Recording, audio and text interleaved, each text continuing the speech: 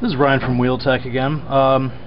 Just wanted to show you this 26-inch dub wheel.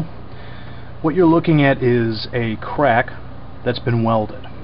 We see a lot of welded wheels come through here that are welded incorrectly. Go to any website talking about welding, and they're talking about TIG welding. You're looking for the beads that are laid down, sort of like nickels.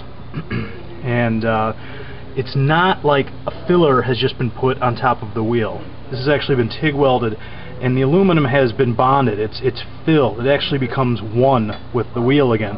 If you get someone who welds and it's a blob of metal on top, like a patch, you've gotten a bad weld, and the wheel's going to break and it's dangerous. Now, one other thing to show is that it's been welded on both sides. So you come to the inside of the wheel, and again you can see the weld. So two-sided weld, TIG welded, and this wheel should be good to go.